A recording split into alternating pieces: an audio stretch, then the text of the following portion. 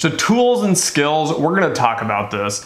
So diving in here, right, I just went out, this is a 3/8 ratchet, this is a flathead screwdriver, this is an extension, this is a wobbly head extension, and essentially I have a box here with a handful of sockets. So this is a 6.12 millimeter socket, has a variety of sizes. I have a few that are extensions as well.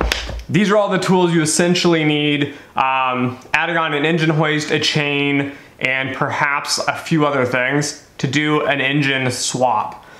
Or to replace head gaskets, and a 1997 Subaru Legacy requires a full engine be pulled out. So if I gave you these tools, so I give these to you here and I say, okay, right, these are the tools you need. I need you to fix my car. Take the engine out, swap the head gaskets, resurface the engine blocks here, and then just put it back in for me. Here's the tools, you do it, right? People are looking at me like I'm crazy, right? You're thinking, oh, Dimitri, I'm not a mechanic. I don't know how to do this, right? You know, just because I have the tools doesn't mean I can do the job. Like I have no clue, you know, either A, how an engine works, or I understand how an engine works, but I don't understand how to pull it out. I don't understand all the pieces and components, and I don't even know how to put it back together. And yet this is what's happening. And I think this is like the biggest driver here. One of my huge frustrations, I try to contain it. The fact is that so many people now, university students, professionals, everything, are running out there and checking the box. There, statistics, check. Calculus, check. Machine learning, I did one exercise, check. Online class, check, right? You're checking all these boxes, and I see all these students that say, Dimitri, right? I can be a data scientist, I can be a quant, I can be a financial engineer, I can do all this stuff, I'm really smart, I went to school, I have all the tools to do the job. And yet I look at you and think, no, having the tools means nothing. Like knowing how to program an R means nothing. Knowing statistics means nothing. All these tools you're gonna pick up mean nothing. You can't do anything with a whole bunch of tools if you don't know how to use them.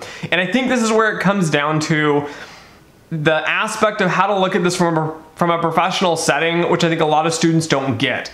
Even if you have checked all these boxes and you claim to have all these tools in your hand, everything that you need, at the end of the day, you don't understand how to really use them, right? I'm sure most of you know what a ratchet is, right? You know what an extension is. You can put a socket on the end and you can unscrew stuff. That's great. You know how to use the tool. You own the tool. But at the end of the day, you don't really understand how to solve these complex problems with the tools.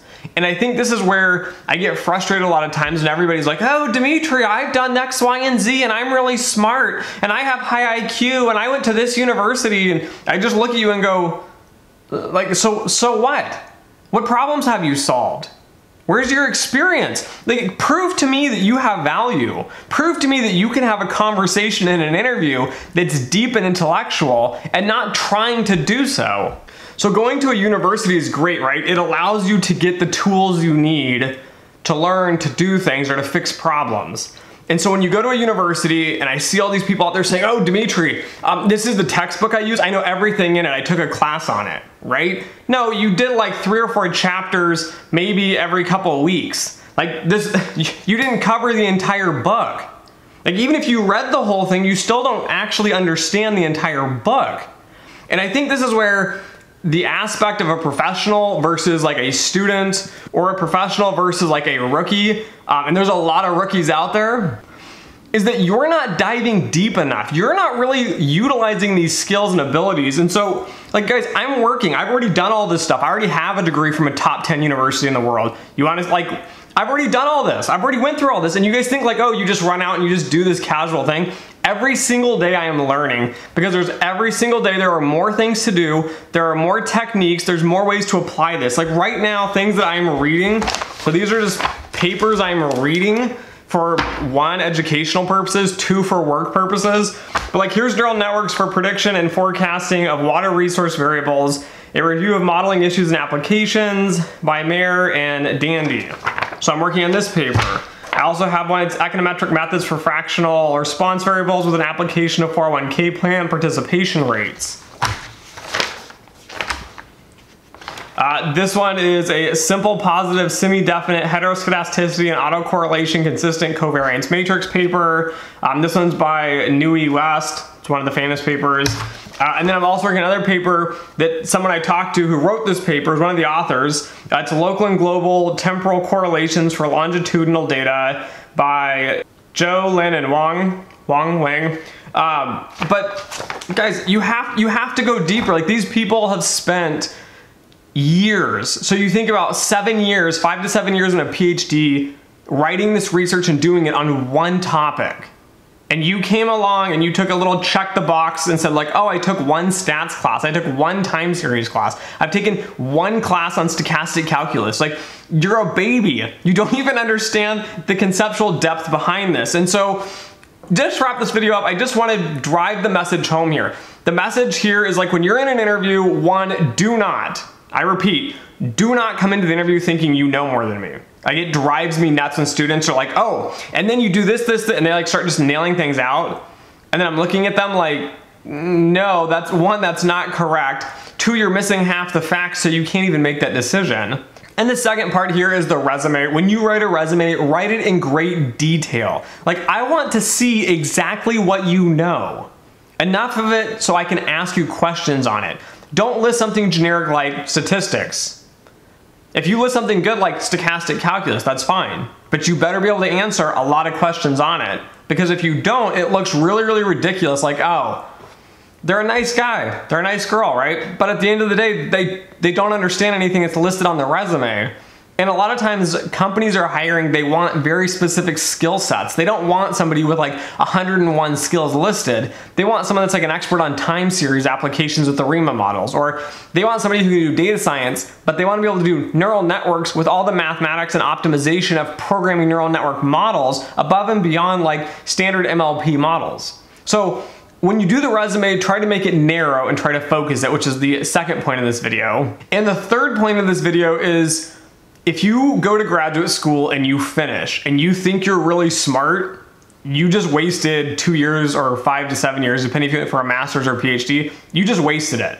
Because one of the key findings I see from those that are very successful when they come out of school, who do very well in the industry, is that you graduate realizing you know even less than you started with. Like, I learned a lot of information in this grad program, but I realized as I got going deeper, there's all these other topics that all connect to this. And I have to know all these, but you can't cover it in 2 years, 5 years, 10 years. It takes a lifetime. And so I hope the takeaway here is you guys realize is it's not about checking the boxes, right? You're not gonna get hired because you checked 10 boxes and listed these skills, because people are gonna interview you and they're gonna realize if you know it or not. And the second point here is that, like, when I work with people, I want to work with people that are really, really passionate about what they do. I want people that are going to dive deep, that are going to go so deep into these topics, they're so interested in the topics that they'll do stellar work. And I can tell you from using models in the real world, these models fail all the time because people don't take the time to look at the nitty-gritty assumptions, the details, the issues behind these. And so if you're not reading academic papers after you graduate from, you know, your master's or PhD, you're not really getting ahead. You're not going to be competitive in the industry and banking and tech, because at the end of the day, you have to be cutting edge. You have to be up on the very, very granular details of how to do things, because when it comes down to implementing these in companies, you can't just say like, oh, I can throw a neural network inside of R. Right? I'm going to ask you, well, what does it mean? Where do the variables come from? Why are these important?